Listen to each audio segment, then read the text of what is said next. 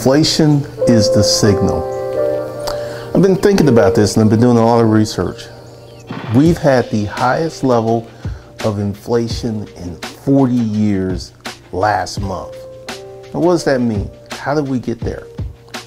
First of all, I know that many people are feeling real pain at the gas pump, at the grocery store. These prices are very, very real. But guess what? This level of inflation is artificially induced. This isn't a normal marketplace play. And I'm about to talk about what's going to happen in 2022, because this inflation is a signal of what's to come. Like right now, off the coast of California, off to virtually every port, there is a ton of container ships just out there waiting to come into port to unload their goods, right? But for some reason, this supply chain shortage is being induced because this is one of the factors that's causing inflation. You can't get the stuff that you need. So what's available, the price goes up. This is the artificial, let's call it the hyper segmentation of inflation. So right now, this cannot go on forever. We had inflation of almost 7% in the month of November, 7% over last year's prices. That cannot continue month after month after month after month, because what's going to happen is the average person is going to be literally priced outside the market. And here's some things. I was talking to a Lyft driver because I had to go get a car. And he said he used to do Instacart, and he said Instacart has literally dried up. Now, what is Instacart? People going out to shop for folks. So people don't have the money to do Instacart.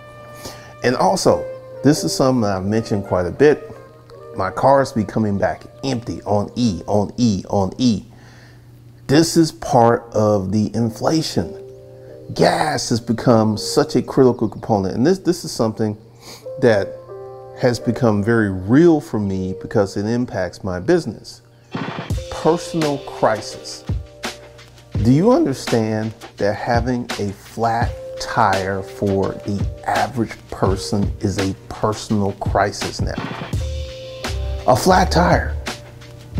A flat tire.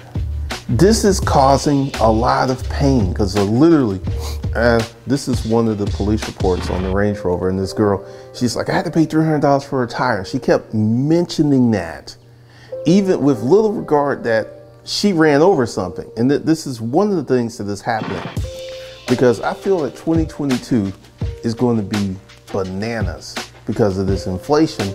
And this inflation is not going to stop, but it cannot, we cannot have almost a double-digit inflation per month. If we did that over a course of a year, things would be very, very, very bad. Let me go ahead, and I think this is what's going to happen. Number one, they have the forbearance thing is over. So they're foreclosing. They're literally starting to foreclose on houses, right? Is this going to reduce housing inflation? Nope. I don't think we're going to see a reflection in the market price of housing for 2 to 3 years. If then, because once again, we have a supply chain issue. One of the big things is that, because if you were looking at selling your house and you like living in a house, the question is, if we sell our house, then that throws us into this crazy market where we got to buy a house. And a lot of people are just like, I'll sit on the sidelines. I'm not going to participate in this. So this has created a reduced number of houses on the market. I don't think this is going to change no time soon. I think what we are seeing this year, I don't think the housing prices are going to appreciate as fast in 2022 and 2023, but I don't think it's going to disappear. We're not, even though the forbearance thing is over, we're not going to see that reflected in the marketplace for 3, 4, maybe even 5 years because of the supply chain issue, because all of this stuff is artificially induced because we're not operating on real marketplace forces. It's completely, this is absent, because one of the things that push housing prices to the market to the levels that they are today is this forbearance thing. And I think there was like 5 million people in forbearance. And I think it's down to like 1.7. So a lot of people have gotten out of forbearance and have gone back to paying their mortgages, right? Now, here's the thing that's really interesting. We got 1.7 and they're starting to foreclose on people. But I don't believe that this is going to create an abatement in the housing prices no time soon because of that factor of, we're operating on some false narratives that are starting to ring true. If you are a first-time home owner or home buyer and you're trying to get your first house, you're in it for a dogfight. You can have good credit, you can have a down payment, and you're still in for a dogfight. And I think we're going to see that in 2022. But the rate of this hyper segmented inflation is going to slow down because it has to. See, right now we're like, I talked about the stimulus economy, the phantom stimulus economy, right? And we're leaving that and we're moving back to the real economy. And this is where the real pain is, because what's going to happen in 2022, and this is going to kind of blow your socks off. We're going to see a reduction in inflation. However, we're going to see an uptick in layoffs and joblessness. So, right now you have a job and you're paying maybe $200 per month or $300 per month for the same groceries that you got earlier this year, and you're paying maybe $200, $300 per month extra for gas. So that's going to be like $600 more that you have to pay for gas and food. And let's go ahead and say that inflation tampers down. You don't have no job. You're in the same spot. So this is what we're going to have, because once again, this hyper segmented inflation cannot continue. It just cannot continue, because once again, let's talk about income danger zone number one. $50,000 a year or less, and we have 160 million working Americans. And out of that 160 million, over 100 million are in income danger zone number one. That is a huge, huge number. So what we're going to see as we leave the phantom stimulus economy and we start to move toward the real economy, and this is something Biden is getting a lot of dings on his approval rating because of the runaway inflation, because people are feeling this, people are seeing this, and they're like, hey, it cost me $40 to fill up last month. Now it cost me $60 to fill up. This is something people can feel. This is something they can realize. This is something that is hitting them across the head. And once again, this hyper segmented inflation cannot continue, because, in my video where I was talking about, let me say this carefully. If you're in the right position, if you have the right skill sets, at no point in history has it been easier to make money. If you have the right skill sets, if you have the right proximity, yeah. But one of the things, and I was having this conversation with, one of the big issues that I'm having is people are running over stuff and I'm having flat tires. And these people don't have the money to fix a flat tire. When I got to the car, it was beyond a flat tire. Because the tire was going flat. And what happens is when you drive a tire that's going flat and you keep driving it, the tire literally deteriorates and it comes apart. And this is what happened to this tire. And I've had numerous cases where this has happened and the person's like, I had to go get the car because they did not have the money to fix a flat tire. And here's the thing, if you catch the flat tire early and you plug it, that's like $20. But once again, these people are careless because there were people who were talking about They were going to put the missed payments at the end of the mortgage. If that's the case, why are people getting foreclosed on? There has not been a mandatory rule or law that says, hey, we're going to put these payments toward the end of the mortgage. They're starting to foreclose on people. The foreclosure rate has jumped up 40%. So I feel the foreclosure rate is going to keep jumping. It's going to keep jumping because this is the thing that we're having. We're leaving the phantom stimulus economy, and real marketplaces forces are starting to act, and we're going to have a lot of people continue to lose jobs.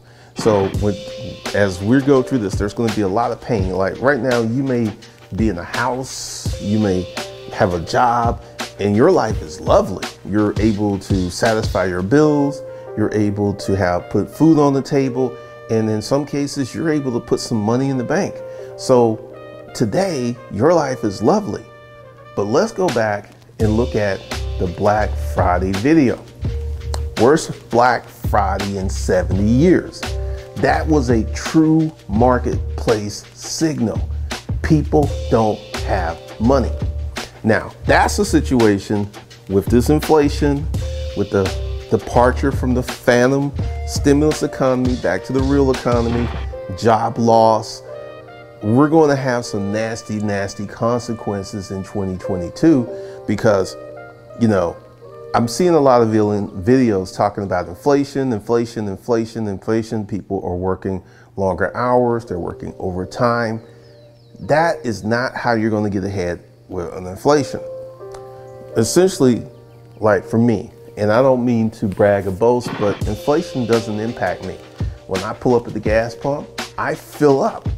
I don't be like, hey, give me 10 on pump 3. I actually fill up because here's the thing, and this is how you're going to have to deal with inflation going forward. You're going to have to create a lifestyle where you're living well within your budget.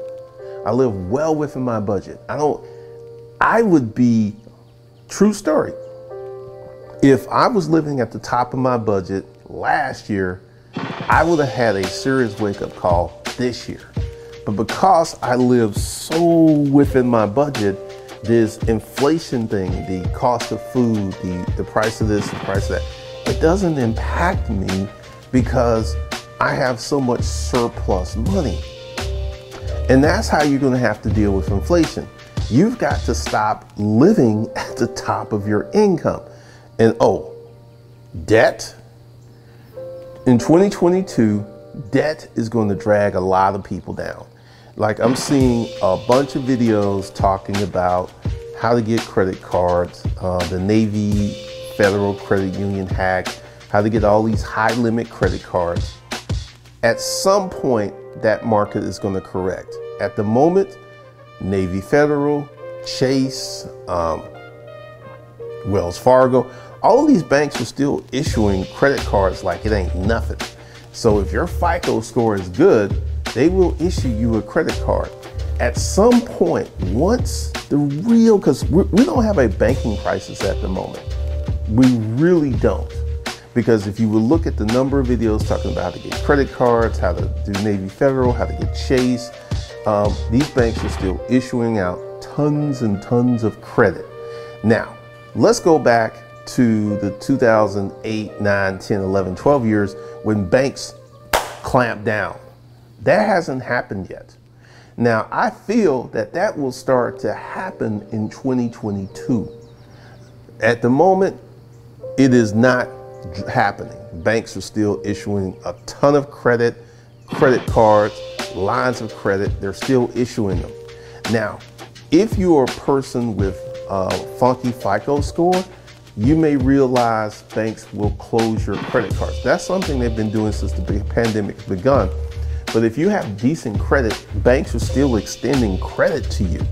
Now that's going to be something that you want to watch, because when banks start, Wells Fargo actually shut down personal lines of credit. They didn't mess with the business lines of credit, but they shut down the personal lines of credit. And it was such an uproar that Wells Fargo did an about face, and they went ahead and opened up those lines of credit again. But we will see in 2022, I feel that that's going to become a very distinct and real possibility, that banks will start to clamp down on credit. And that's another signal that, because at the moment it hasn't happened.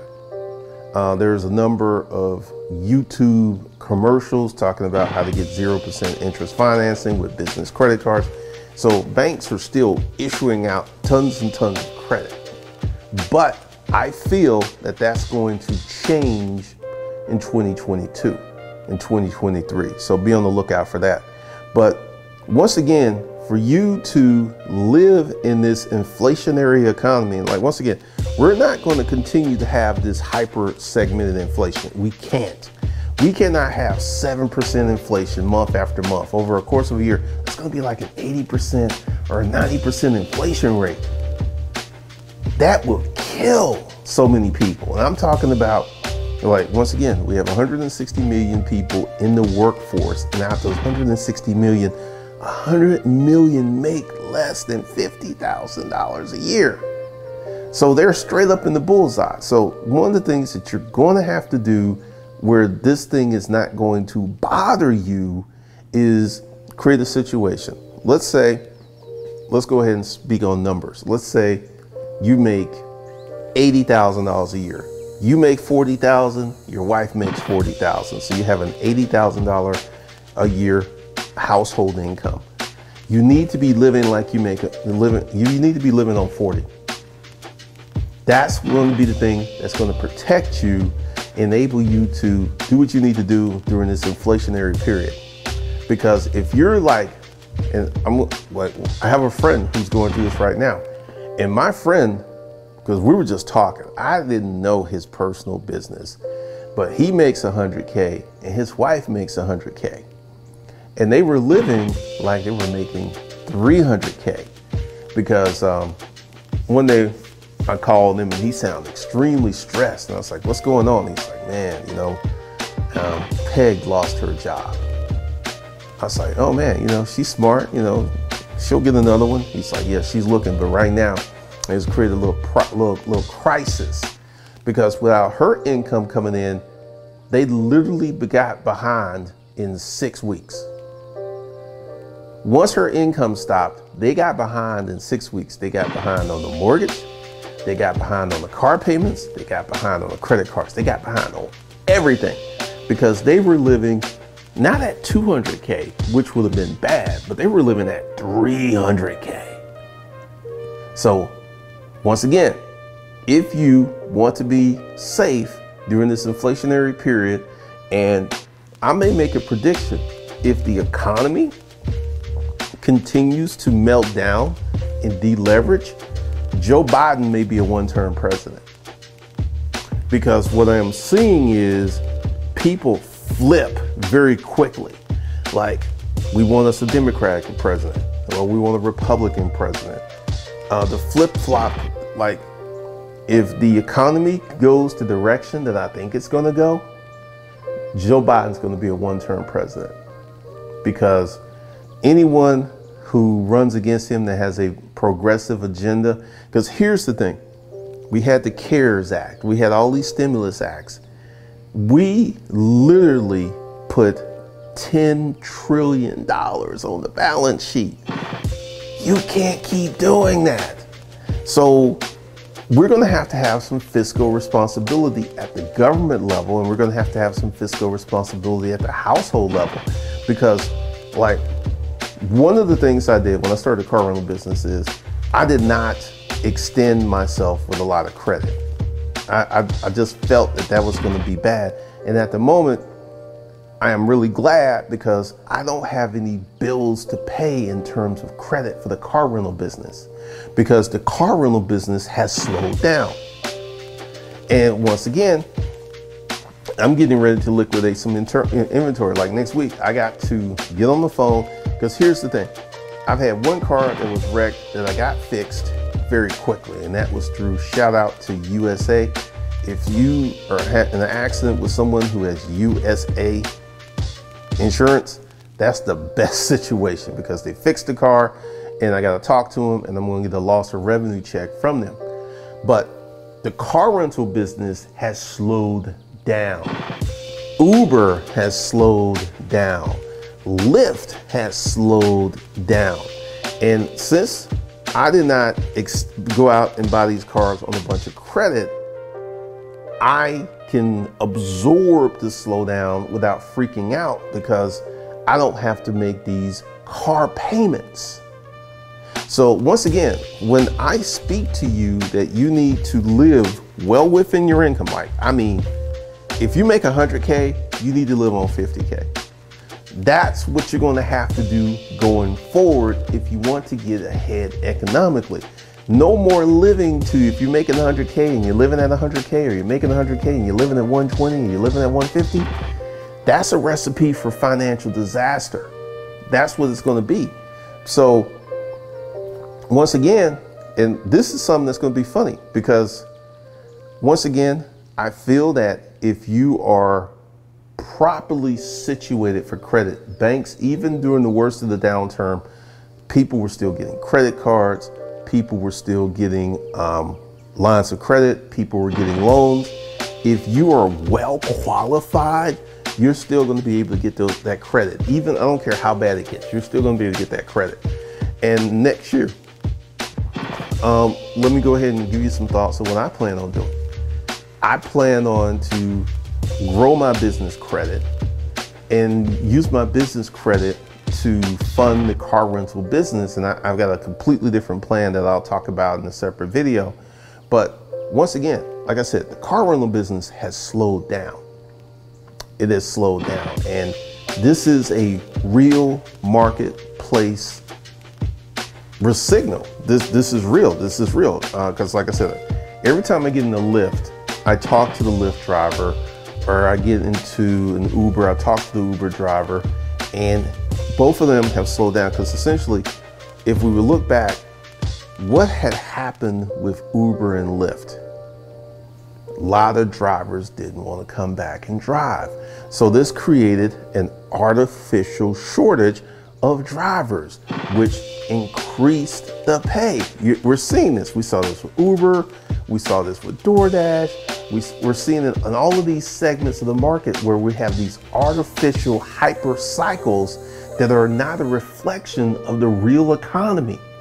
And 2022 is going to be a very economically painful year for a lot of people. A lot of people. So number one, let's go. Let me give you the playbook. You need to be out of debt. One of my, I have corporate debt, which I'm not really worried about because it's not a lot of debt in relations to the revenue. So I got a little bit of corporate debt. I'm not worried about that. In personal debt, I have one car loan, which I'm really thinking about what I'm going to do with that. So from a debt situation, I don't have a lot of personal debt. My debt represents maybe 1% of my financial overall status. So that's not something that's going to drag me down or create a lot of problems for me. And one of the things that I actually did, I got some low limit credit cards. When I mean low limit, they're like 20, 25,000. Those are my lower limits. I actually closed some of those. Because essentially what I want my credit portfolio to be is $50,000 credit cards or more. If you ain't giving me $50, I don't want that credit card. So I actually closed some of mine, and these were not my oldest accounts, so my average age isn't going to go down. But I am getting ready to make some moves because I want to, because during these, let's call it the dark ages of 2022, because it's going to be really, really dark for a lot of people. I plan to massively grow my business credit, and I'm positioning myself to grow my business credit. So one of the things that you guys have got to do is start getting out of debt. That's going to be the noose around your neck. if you have a lot of debt, like my friend, his wife lost her job in 6 weeks. They got behind 6 weeks. And some of you, it ain't gonna even be that long because you're living too high on the hog. So once again, the playbook is take your income, cut it in half, and live on half of your income. This is going to prevent you from suffering during these hyperinflationary times. But if you want to be someone who wants to go ahead and live at the top of your income, and then when these inflationary pressures come in, as there will, because I don't think that we're going to have the hyperinflation that we had in November. I don't think that's going to continue. It may continue January, February, March, but after that, it's going to have to stop because it's going to create a lot of problems. Because right now, I've got 3 cars just sitting waiting on parts because of this supply chain shortage. This morning, I went to get some breakfast and I ordered an item. They didn't have it. So this supply chain situation is going to continue to get worse. Now, let's go ahead and look at my situation. I've got 3 cars that are waiting to be repaired because they don't have the parts. Now, if you would replicate that through the whole economy, how many trucks, how many assembly line robot, how many things are just sitting waiting on parts? People are losing money. People are losing money because of this supply chain shortage. And so that's going to be another issue because, like I said, I got 3 cars that if I had them, they'd be rented because these were my best renters. And once again, if you just look at it and if you go ahead and observe what is going on, businesses are being impacted by the supply chain shortage and businesses are being impacted by inflationary. Like say you ran a restaurant and food prices jumped 30%. You already had thin margins to begin with. So a lot of restaurants, they're not ordering certain food items because they're too expensive. So we're going to see a lot of results and things back in the real economy. And I think 2022, the end of 2022, we're going to be much closer to the real economy out of this phantom stimulus economy. Because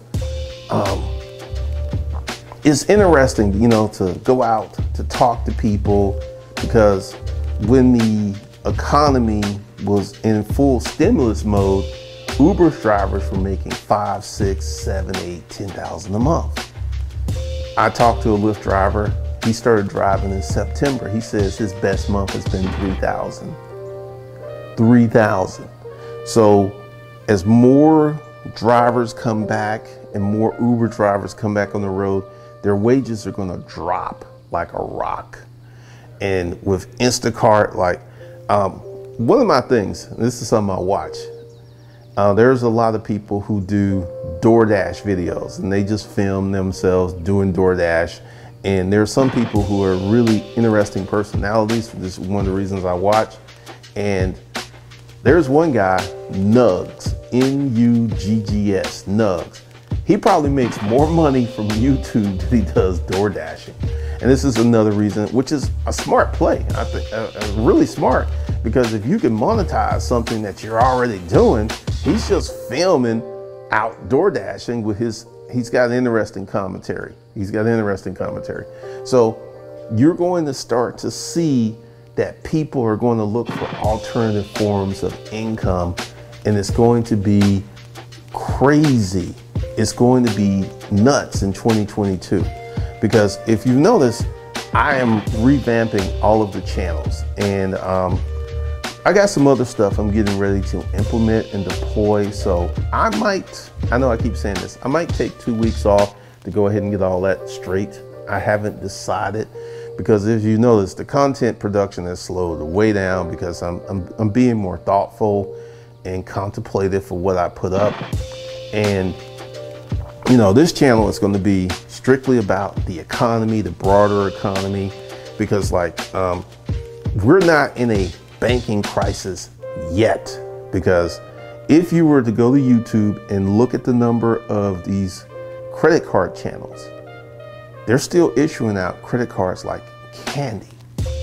And if we were in a true banking crisis, this many people, especially like people like one girl, she did a Navy Federal or flagship rewards credit card.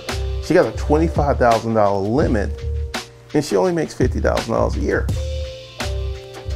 If we were in a banking crisis, that would not be happening.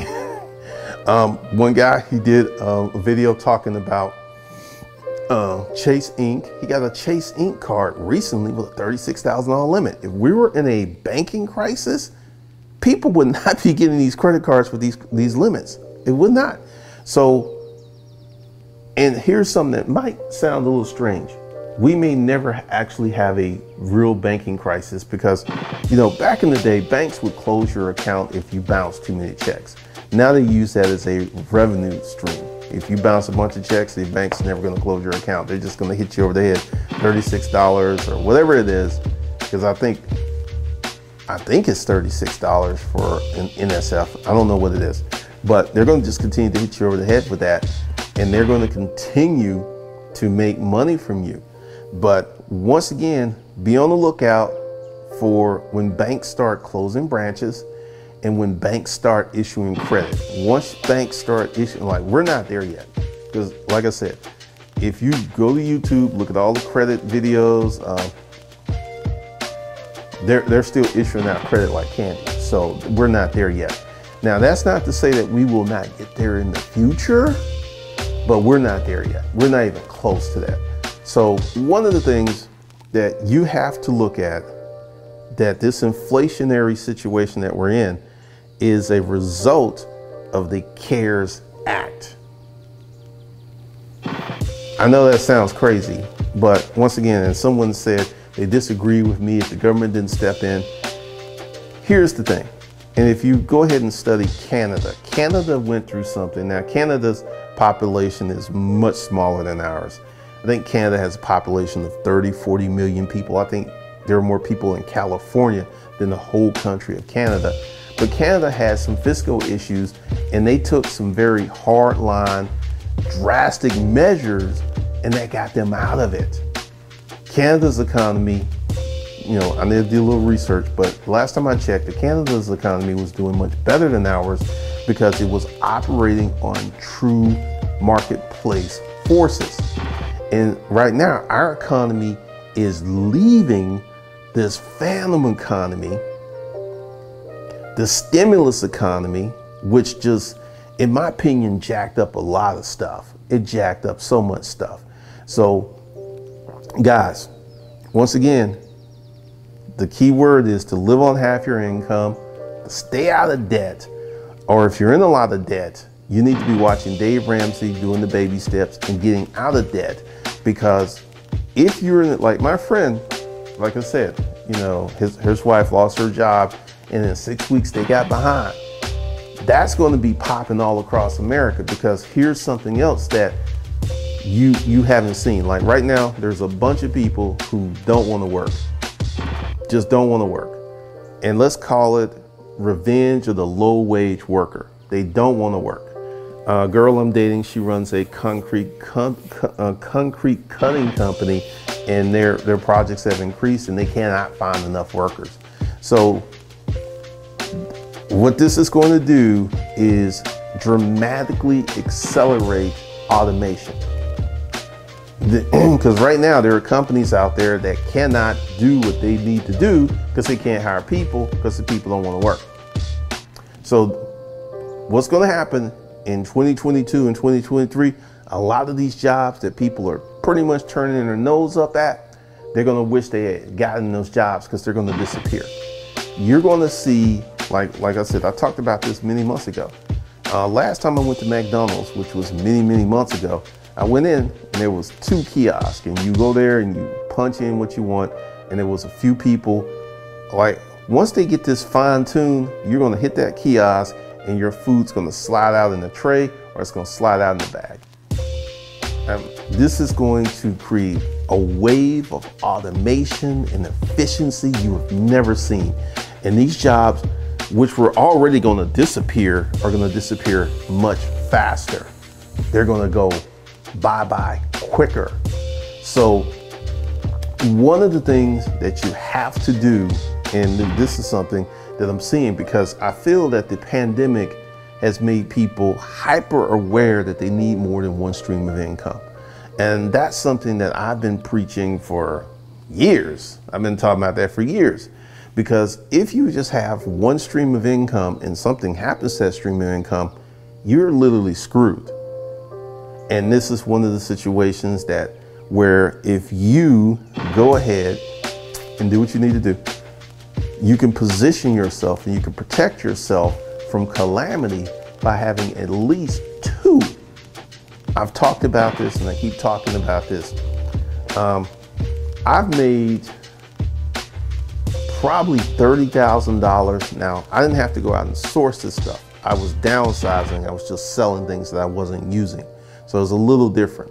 But I made $30,000 in the last 2 months off eBay. So once again, I will say this. If you were to create an eBay business with a goal to make $300 a week profit, that's something that the average person can do. But a lot of people don't want to do it because it ain't sexy, or it's not TikTok, or it's not social media. And a lot of people, because I'm really beginning to see that a lot of people will turn their nose up at the way to make money if the way to make money isn't sexy or exciting. And I'm going to tell you, some of my richest friends have some of the most boringest businesses. The business is boring, but the money they make is exciting. I have a friend who has a car wash. A car wash does $2 million a year. What's exciting about washing cars? Nothing. But the payday is very exciting. So that's all I got for you guys. Like I said, I'm getting ready to do some new stuff. I need to send some emails out, let people know what's going on, because we will see. But yeah, man, this inflation is artificially induced. This is not a real marketplace dynamic. It is part of the phantom stimulus economy, and it could get worse before it gets better. It really could. So once again, like I said, I'm just seeing the signals. Like I said, the car rental business has slowed down. It has slowed down, I'm gonna say, for me, about 30%. Because right now I have cars that normally would be rented on the weekend, they're just sitting. And I expect an even greater slowdown to come, because at one point I had 90% utilization. Now I'm down at about 65, 70% utilization. And another issue that I'm having is I have a bunch of late pays. I'm literally every week having to turn cars off and go get them. So like I said, we will see how that goes in December. But once again, and I gotta start working on getting my dealer's license, because that's something I completely forgot about. And yeah, we're gonna work on that, because I still think there's good money to be made, but nowhere near as much money as I originally thought when I started this. Nowhere near as much money, because one of the things that because once again, I didn't know, because I wasn't in the business, was the number of bogues. And if you were in a car business years ago, you know what the bogue is. The number of bogue renters that I get is like, it's a crapshoot. Because like I've started to tamp down on my, like the Porsche, you gotta put down a deposit to get that Porsche. And since I've implemented that rule, it has not gone out, because these folks do not want to put up any money, because if they put themselves in a situation where they do something stupid, they can lose their money. That's telling me a lot. So we will see what's going to go on with that Porsche. And I actually may sell it because it hasn't been messed up. And that's one of my fears, because, you know, all it would take is a 2-day rental and someone to run into something. And, you know, dealing with these insurance companies is a long, tedious process. I got to sit down Monday and call a bunch of people, because literally I have cars sitting that were supposed to be looked at by the insurance company, they've not sent anyone out. And I've sent them multiple emails. So that's a big issue. That's a really, really big issue, because when you get a bogue renter that will mess up your car, that car you could take that car as a loss, because I'm looking at what I'm going to take as a loss for my taxes, and it's pretty significant. It is pretty significant, the loss that I'm going to take this year. And if I didn't have a holding company situation, this would be kind of messed up. But because I have a holding company situation, this is actually going to make me money. It's going to make me money. So one of the things that we need to do is we all need to be trying to make more money. You need to have more than one revenue stream. You need to live like well within your income. Like, I know for some of you, to live on 50% of your income at the moment, because you've been used to living high on the hog, would be really hard. But this is the thing, these are the type of tactics that are going to get you through this inflationary period, that's going to get you through this, where you will be fine, where you'll be eating every day, you'll be putting gas in your car every day, and you'll be paying your bills every day, and you will have a surplus. I know that's a strange word to be talking about, because a lot of people don't have an economic surplus. Like, the people who are renting my cars are in that bottom lower economic strata, and these folks don't have a surplus. Like I said, a flat tire is a crisis. A flat tire. And look, let me go ahead and give you the math, because I've been through it a lot. You know, the towing could be 140 to 180 depending upon what the car is, and the tire can be 150 to 300 bucks depending on what tire it is. So we're talking about a personal crisis that costs less than 500 bucks that will put these people out. This is America. This is what we're dealing with. This is what people are doing. So that's all I got for you guys. I will see you in the next one.